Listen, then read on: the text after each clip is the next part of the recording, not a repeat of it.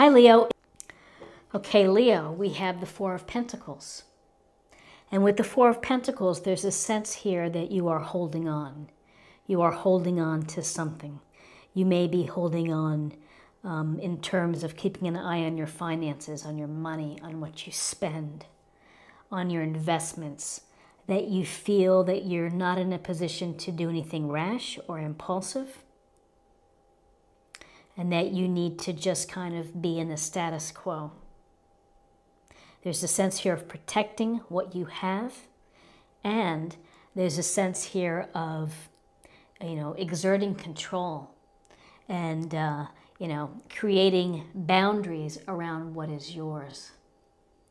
Perhaps this is not the week to do anything out of the ordinary, and perhaps this is a week for you to focus on what you have and to be mindful about how you spend and how you partition your finances and your resources, your time, your energy. But this is a sense that you're holding on, that you are hanging on.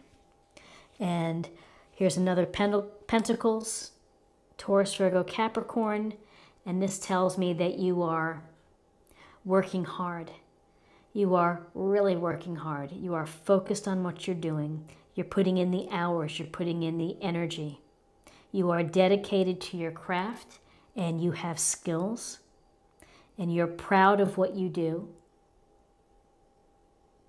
And so, this is a card of being very focused to the details, of grinding it out to get the job done and to get the best job done. So perhaps, this sense of holding on and keeping in the status quo and being mindful of what you have is because you're in work mode.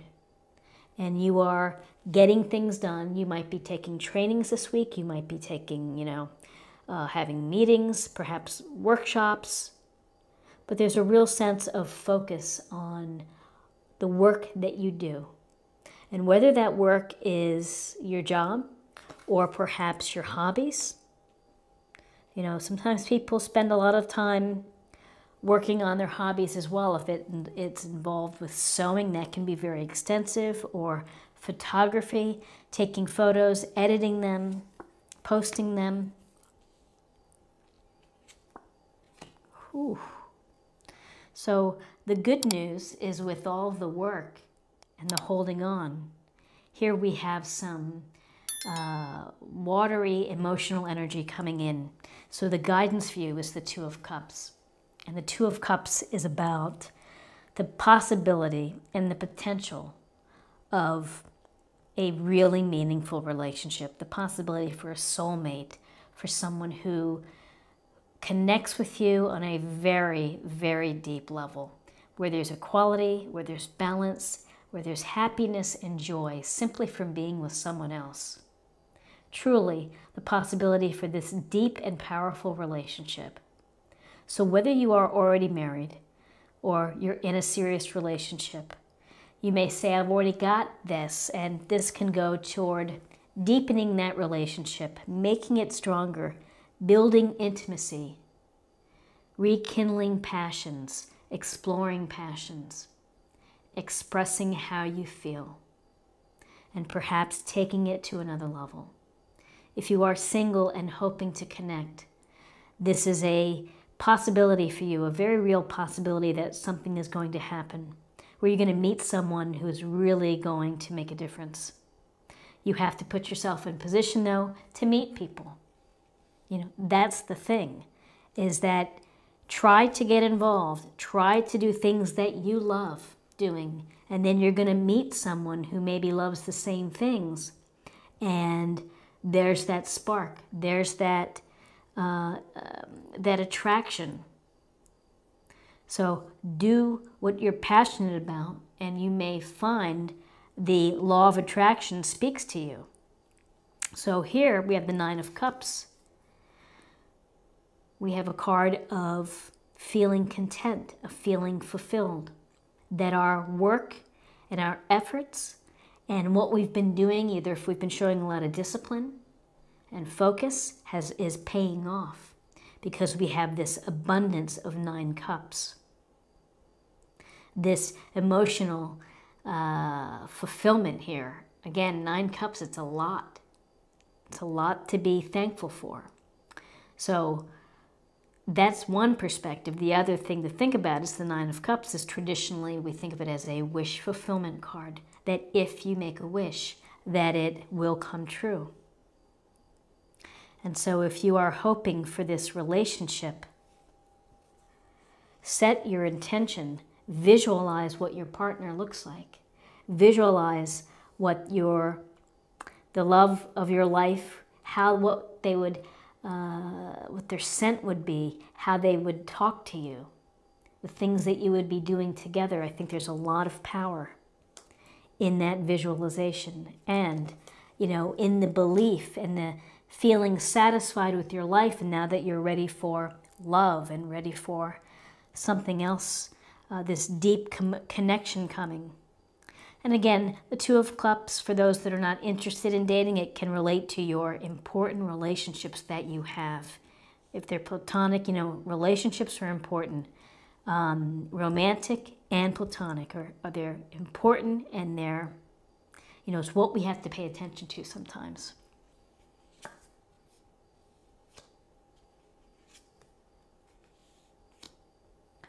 So, more emotional balance and expression and opportunities, the King of Cups, Cancer, Scorpio, Pisces. This is a person who is a master of their emotions, who knows just the right balance to strike in terms of relationships, in the giving, in the receiving, in the being sensitive.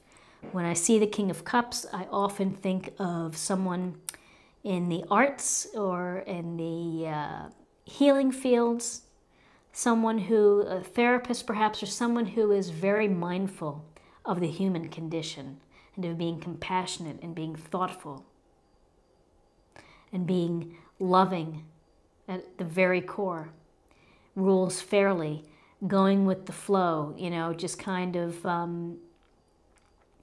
open and allowing the emotional component to come out within a relationship instead of withholding and holding tight.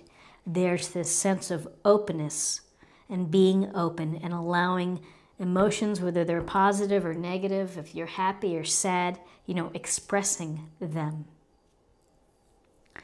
And so whether this is someone that you're working with, that you're involved with, that you're dating, that you meet someone like this is someone who is sensitive and feeling and caring, and is a lovely energy to be around.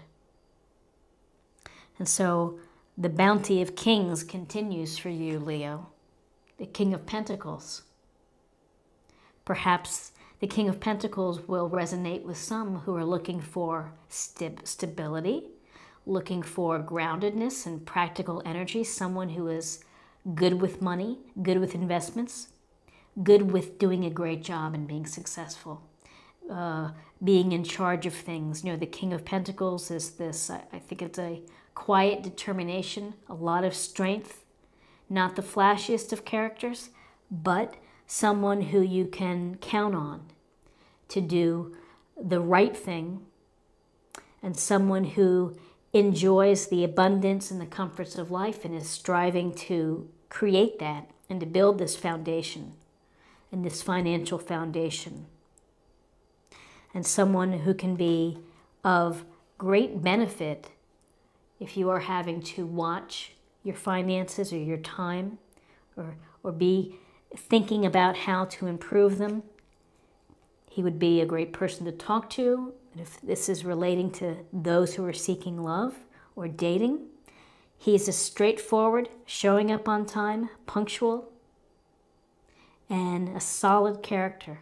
Someone who is grounded, practical, and successful, and puts in the hard work, like you, to get things accomplished, to make something. So we have this very clear energy. Gosh, of Pentacles and Cups. Of Pentacles and Cups. Water and earth. And wish fulfillment and the possibility for love, soulmate, a deep, deep bond with someone else that brings you joy and makes you happy.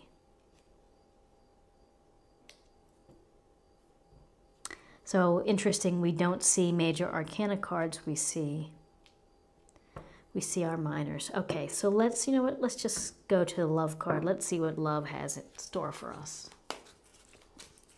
Or for you, Leo.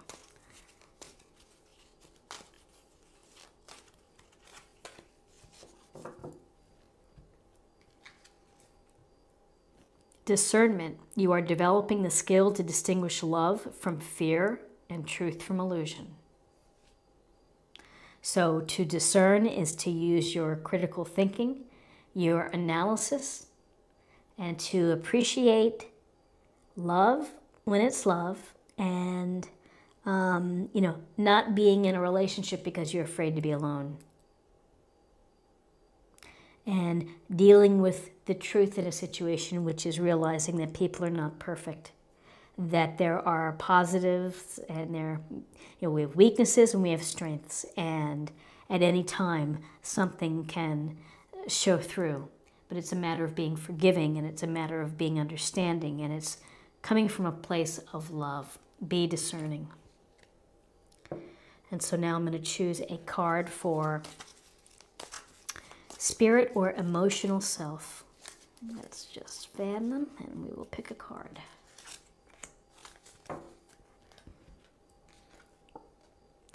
Daydream. You will more easily hear and receive our messages if you daydream regularly. Relax and open your mind to receiving without directing your thoughts. Just notice any feelings, visions, or ideas as if you were watching a movie. This is the seat of creativity. So with this daydreaming and this sense of letting go and receiving, I get a real strong sense here with the emotions of the cups, of allowing yourself to feel, allowing yourself to visualize, of setting the intention, of wishing. There's no harm in a wish, wishes can come true. And so now let's choose a card for a focus area or meditation point for the week.